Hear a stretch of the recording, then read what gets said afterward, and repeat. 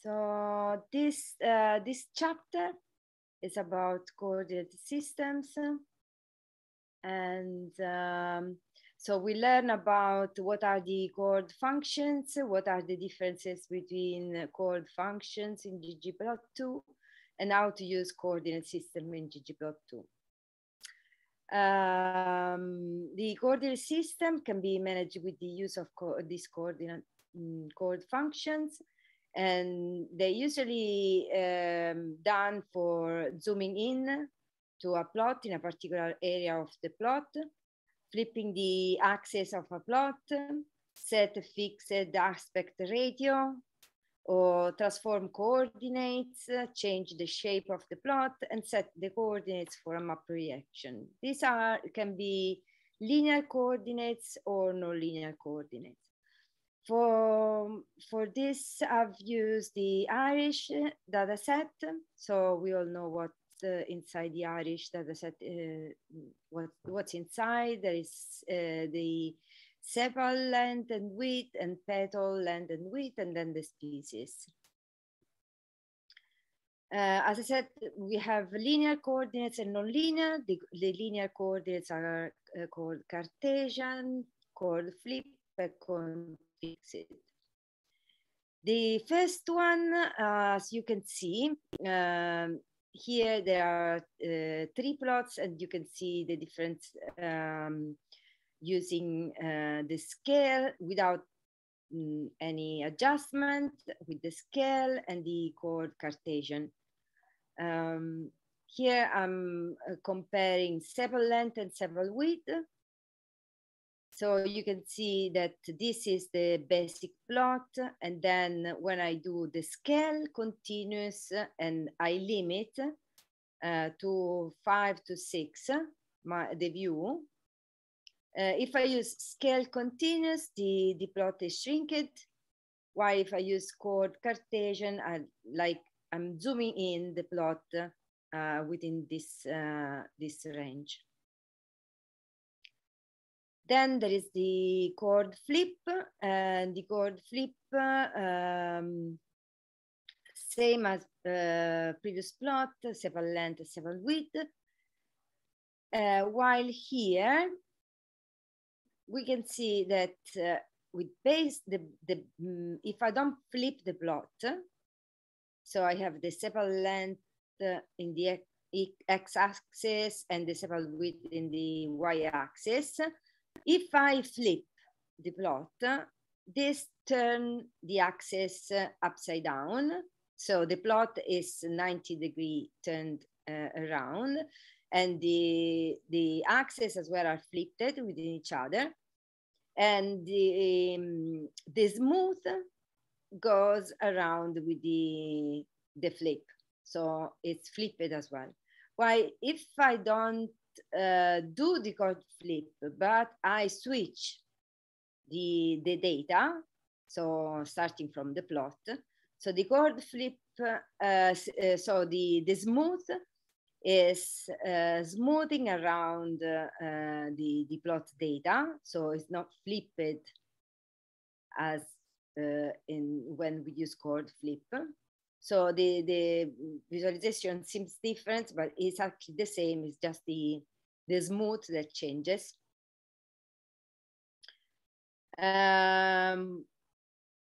We use chord fixed when we want to have the same ratio within the X and the Y axis. So here is the sepal width, sepal length without the chord fixed, and here is with the chord fixed.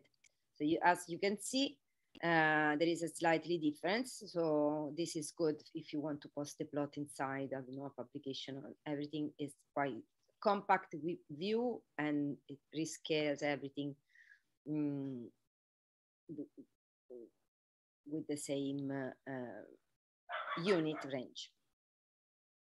So these are the linear coordinate systems.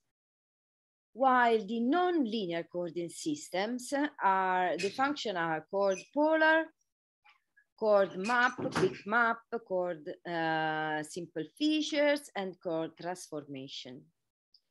So here if we use chord polar, this is interesting because it actually changes the shape of the plot and transforming the plot to have a rounded shape. For example, here it's a geom call. If we use chord polar, it transforms like this way. And then you can use some options like theta x or theta y. So theta x, it basically transform the coordinates along the x-axis, while the theta y along with the y-axis.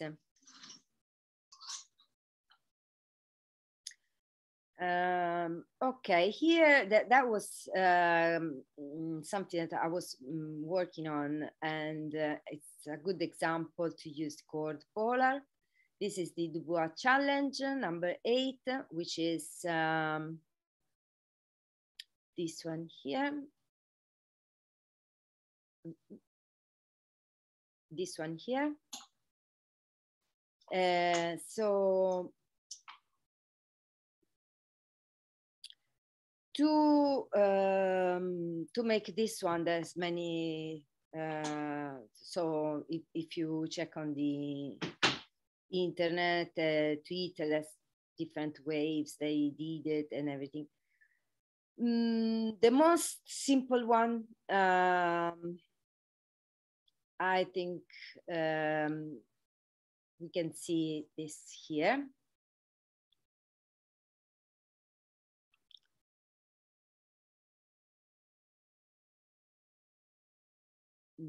For example,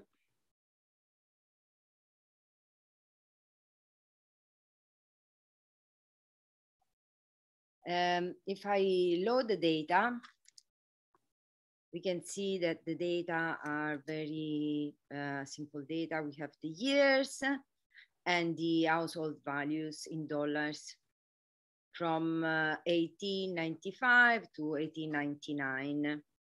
So first thing I did is to arrange the data frame in reverse way. So in a way that we have 1999 on the top, so the highest, the recent values on top, and then so this is not actually very needed, so I didn't use it at the end. So just take it off. Then I needed to, for some reason that I'll show you later, I needed to add a row in the data frame. So I did it this way. I don't need this one. So now the data frame looks like this. Okay, no, the third is not needed. Okay, so the data frame looks like this. We have one more row. And then to make the plot, first thing I did, I thought that was, there were bars, okay? So let's go here because I've taken something off. So here can be seen more clearly. So at the beginning, I thought that was, there were bars, you know, because if I do bars, if I do this thing and the bars or call,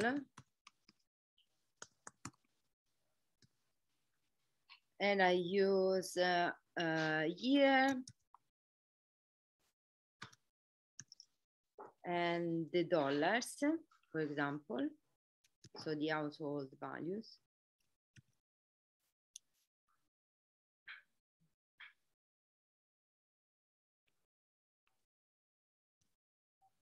Okay. So these are the bars. Okay. Then if I add chord flipped, chord polar,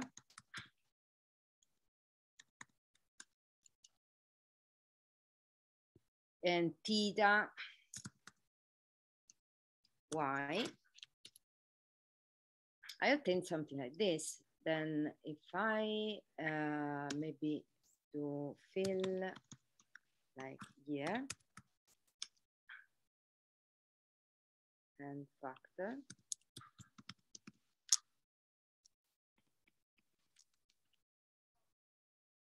okay, as you can see, it's nothing like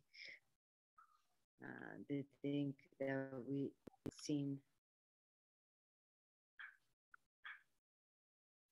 here. So it's quite different.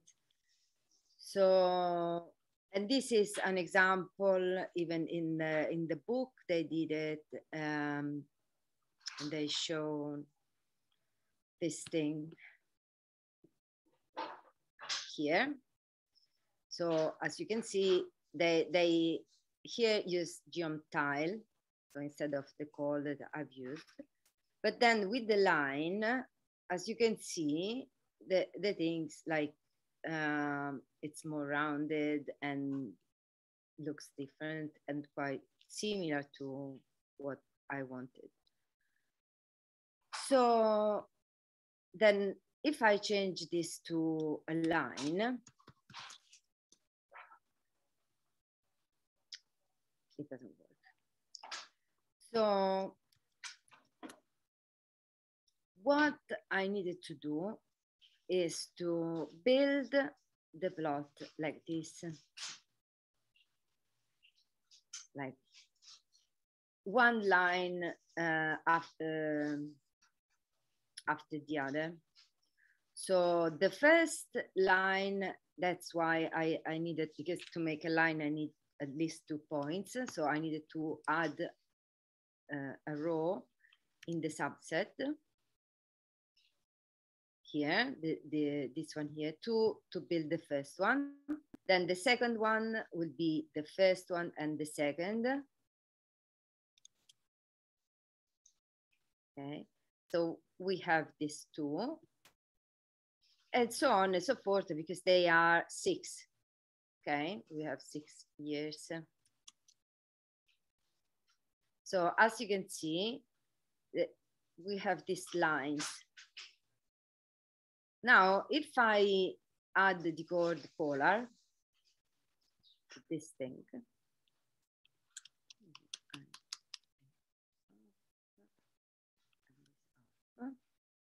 okay, I obtain something which is not exactly what I wanted, but quite similar. Here cannot be seen properly, absolutely not. But because there's many reasons. So what I had to do is to add some space within the lines, because otherwise they were all attached to each other. And so to have spaces within the line, I had to add something to the years. But then if you, to the chord polar, add, you need to add scale reverse, because otherwise it doesn't show up in the way it should. So now it's something, as you can see, changed it completely.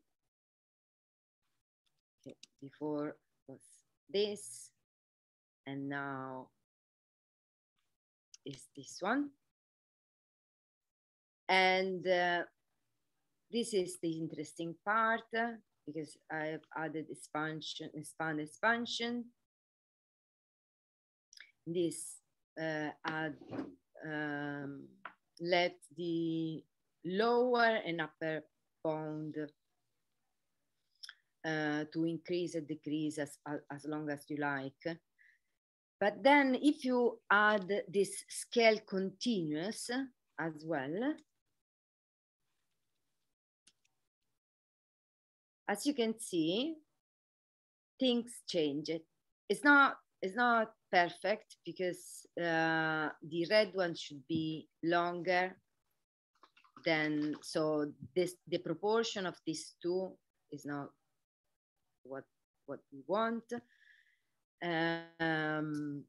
but it's quite similar. And so we can use chord polar. You can decide where to start. You can decide for the direction, and if it's clip off or on. Clip means that you let data going outside of the boundaries. And then you can add scale, for example, this scale continuous with these expand expansions. This changes the things completely. For example, if I decrease this to 5, as you can see, now done it completely, but changes. If I do this to 4, so the thing change. And then this one increase or decrease the plot, make it bigger or smaller. And so this is quite interesting example to see. Then you can add features for making exactly as in the original plot. The only things that I have doubt about is this proportion, which is in the original plot, this bit is quite longer, while these other two are shorter, as you can see here.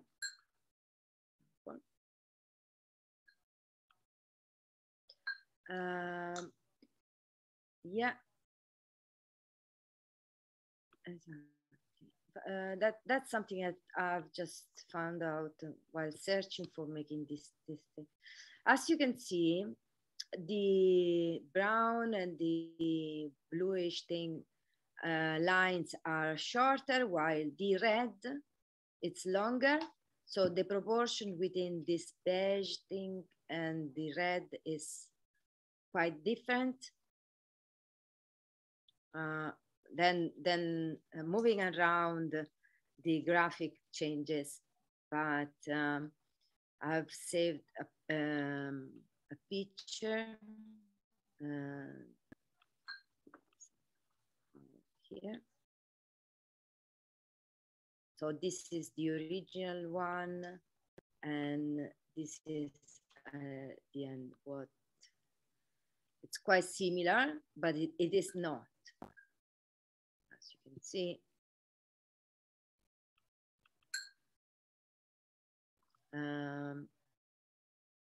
Besides the fact that there is a way to make this thing squishing, and this is more rounded.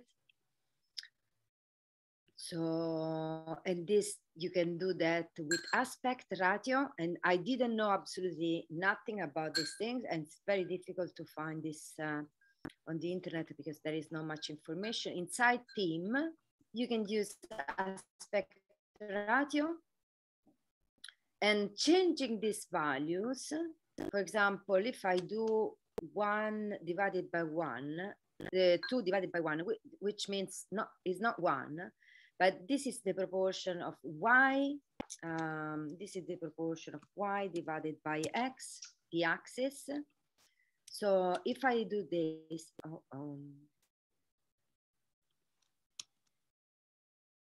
if I do this, as you can see, squish the entire plot. If I increase this to 9, this makes it rounded. But still the proportion within these two, so the red thing is quite longer while the brown is shorter. So I don't know, there might be some adjustment, further adjustment. You can even do differently using the multiplication thing in addition to the add. But this changes the things even further. You can add 2 values for both axes or just one. And so this is what I wanted to show. And then finally, the last bit of this chapter, which is quite straightforward. I don't know if you have any questions, I don't know.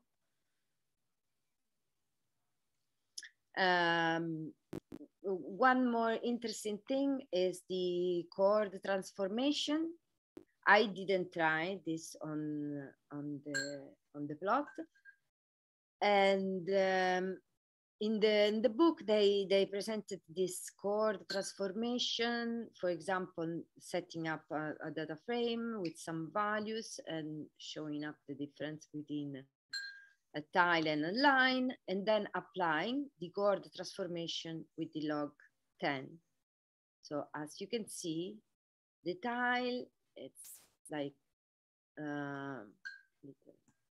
smaller, and then while the line curves a bit.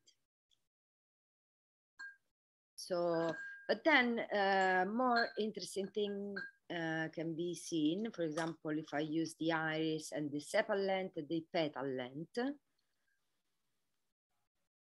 Here with the stat bin and then the log, we have this result. Why, if I use the chord transformation, setting up the power 10 this way, like the scales and the exponential transformation 10, the smooth curves as an exponential. So I haven't tried this chord transformation, which can be quite interesting. And then finally, the last bit is this. We have chord map, quick map, chord simple features.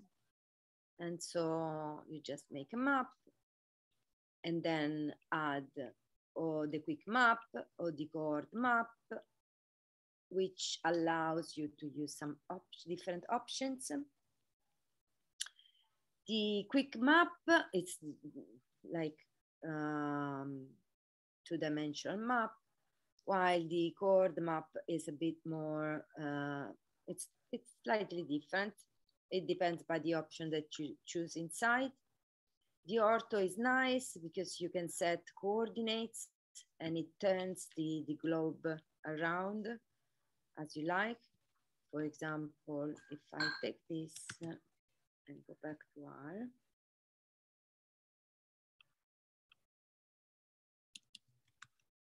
and I do this thing, and then if I want to see the chord map here,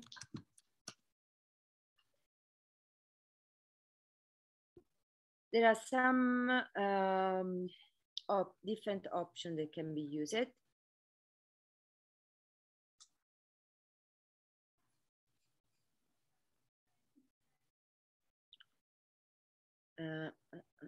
Orientation, for example, is another. So use orientation, and then you can set some values. for example.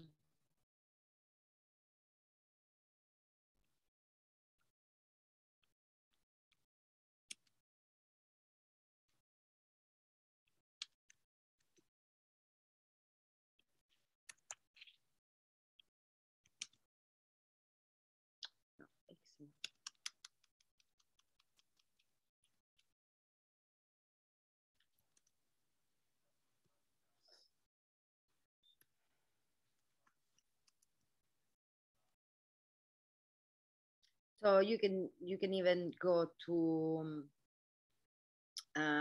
Google and search for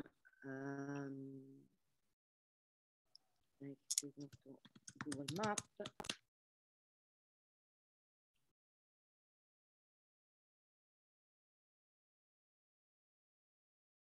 And search for some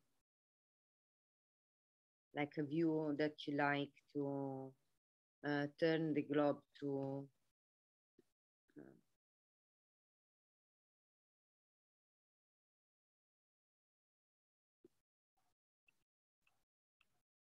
I have a globe and turn this around.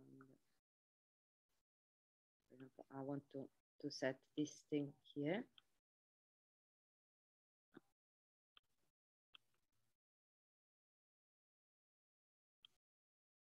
Let's see here. Okay, so I have the coordinates and I can use this coordinate.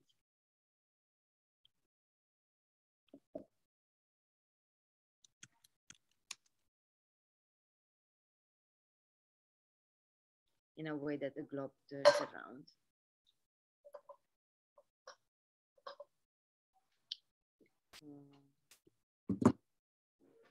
Everything. Yeah.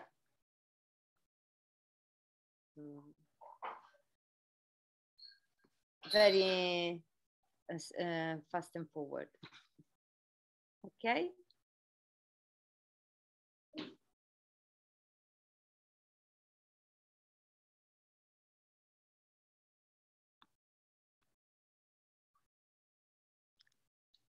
Have you got any questions?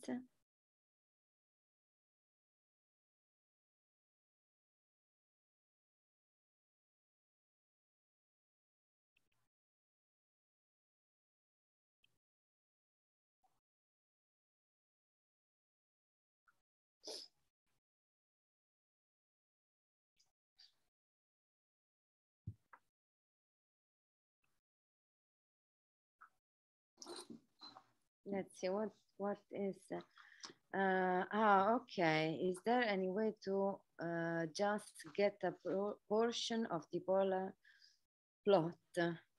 Right. Yeah. I'm trying to understand why this thing is different. So it's not the same length. I don't understand why it's not the same length. I can adjust this differently and see that it changes completely.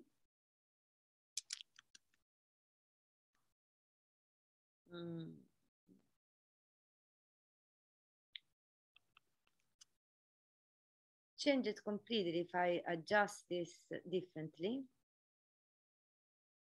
For example, if I do this to 1,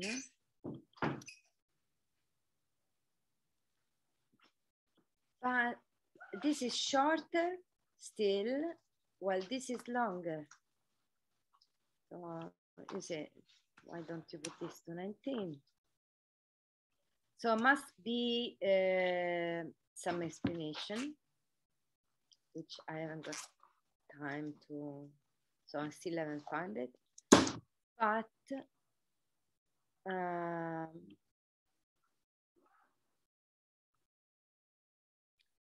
maybe next time.